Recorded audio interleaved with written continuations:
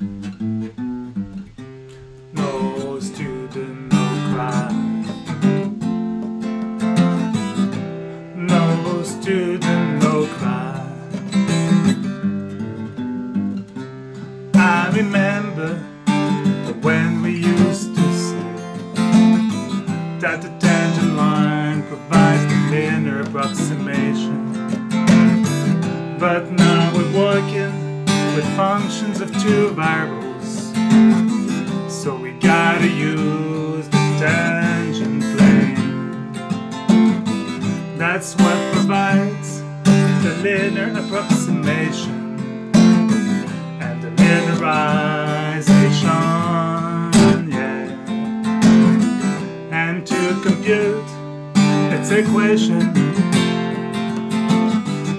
gotta use partial derivatives. And I say, no student, no cry.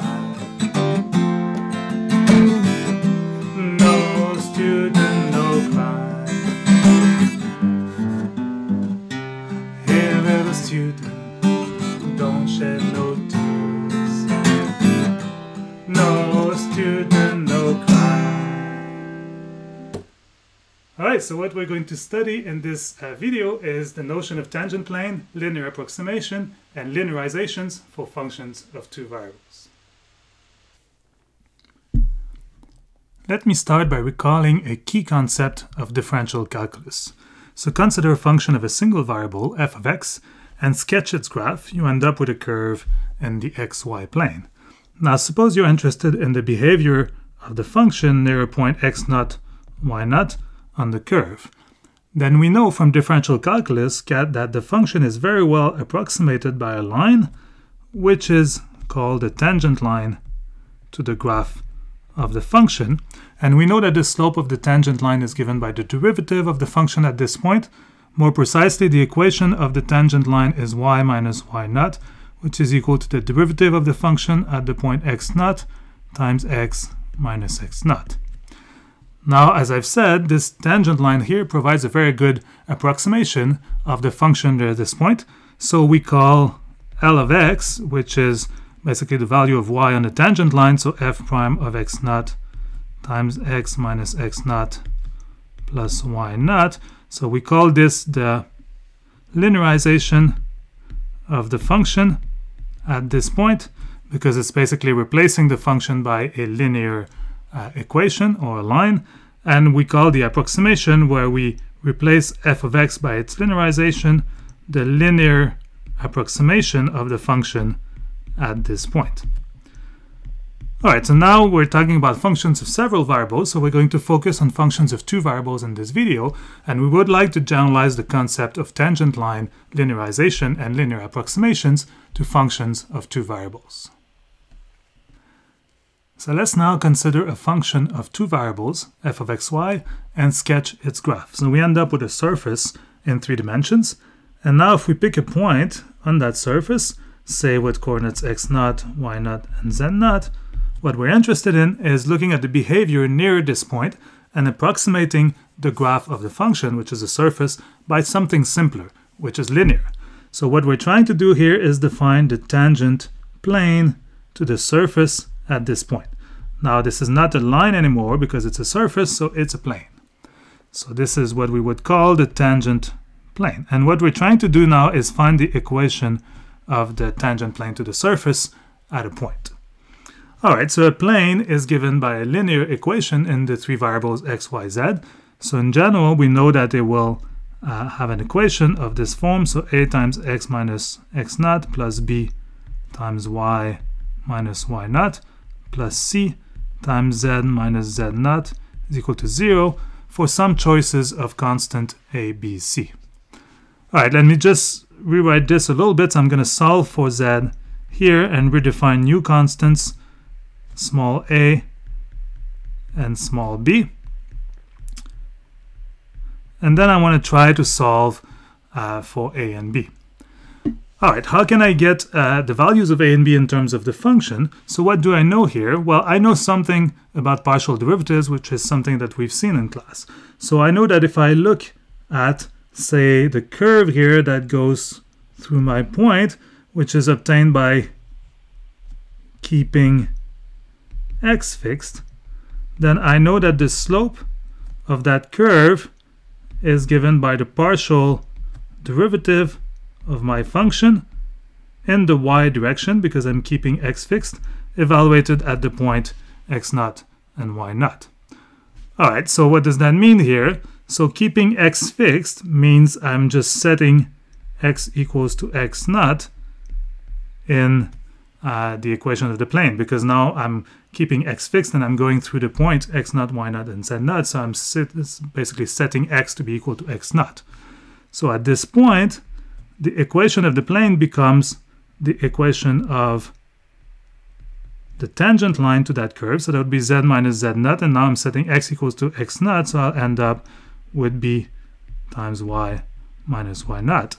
And the statement that the slope of the tangent line to the curve here is given by the partial derivative of f with respect to y is nothing else but the statement that the slope here b of the tangent line to this curve is precisely del f del y at the point x0 and y0. Similarly, I can do the exact same thing by keeping y fixed. So if I now look at the curve here, which is obtained by keeping y fixed, so in other words I keep y equals to y0, then I know that this slope is going to be equal to the partial derivative of the function with respect to the x variable evaluated at the point. So I can do the same calculation here. So if I set y equals to y0 and the equation of my tangent line, what I'm going to get, the equation of the tangent plane, what I'm going to get is z minus z0, which is equal to a times x minus x0. And the statement that the slope is equal to the partial derivative is the statement that a here, the slope, is equal to del f del x at the point x0 and y0.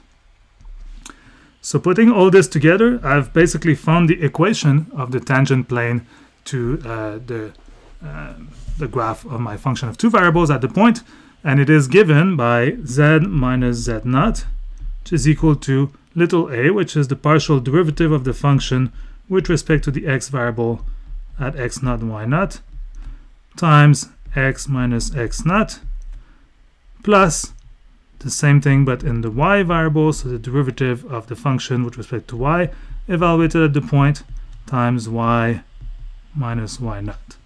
So this is the equation of the tangent plane to the graph of the function at the point x0, y0, z0, and it provides the linear approximation of the function because it approximates very well to get the graph of the function near this point. Alright, so let me now work through an example. So what we derived in the previous slide is that the tangent plane to the graph of a function of two variables at a point is given by this equation, which is determined in terms of the partial derivatives of the function evaluated at this point. So let's consider the function of two variables given by x plus 2y squared, and suppose that I'm interested in the tangent plane to the graph of that function at the point with x coordinate 0, y coordinate 1, and then the point must be on the graph of the function, so if x is equal to 0 and y is equal to 1, then z must be equal to 2. Alright, so what we need to do now is just calculate the partial derivatives, evaluate at this point, and substitute in the equation. So if I calculate the partial derivative with respect to x, here what I get is 1, which is a constant, so if I evaluate at the point with coordinates 0 and 1, I still get 1, because this is just a constant. As for the derivative with respect to y, what I'll get here is 4y. So if I evaluate at the point with x coordinate 0 and y coordinate 1, I'll get 4. Alright, and then I can just substitute into the general equation of the tangent plane that I've derived to get the equation of the tangent plane to that particular function at this point. So I get z minus z0, which in this case is 2, must be equal to the partial derivative with respect to x evaluated at the point, which is 1, times x minus x0, which is 0, plus the partial derivative with respect to y evaluated at the point, which is 4, times y minus y0, which is 1. So I can simplify this a little bit. I'm going to solve for z. On the right I get x plus 4y. Then I have minus 4 plus 2, so I get minus 2.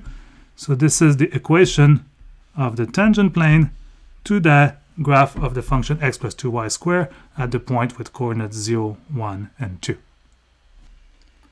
So we can visualize what we just calculated using the 3D calculator on GeoGebra.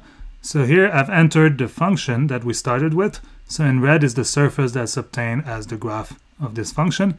And in blue here is the tangent plane that we just calculated. So we see here that indeed the tangent plane is the plane tangent to the surface at the point 0, 1, 2. That's not so easy to see, but we see that if we were to zoom in near the function very, very closely, then we would see that the plane actually provides a very good approximation of the surface near this point.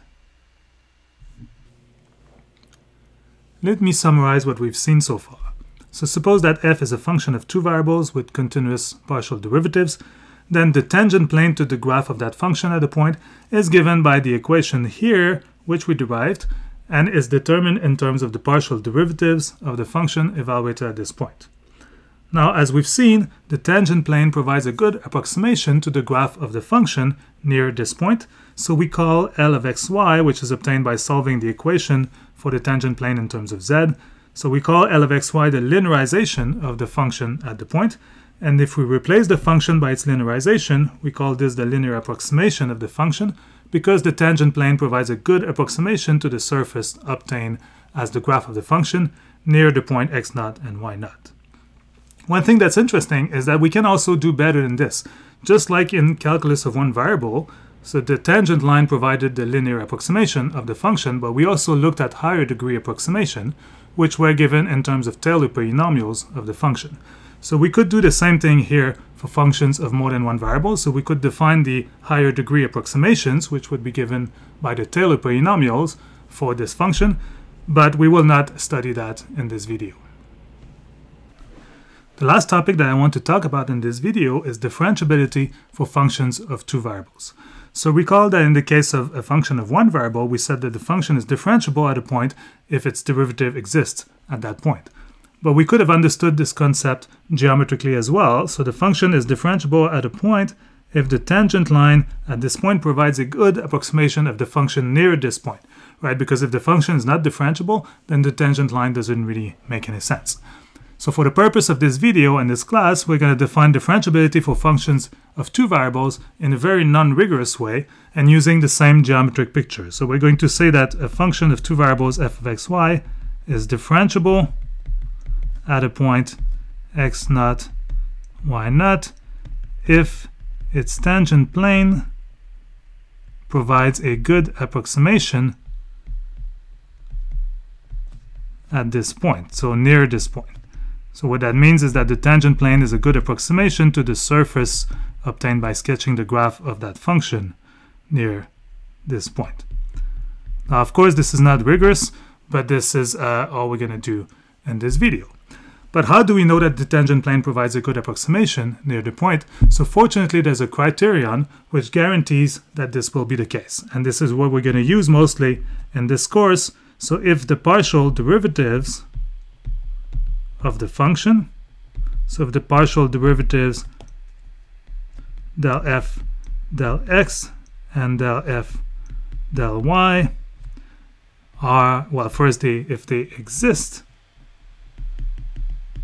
and are continuous at the point,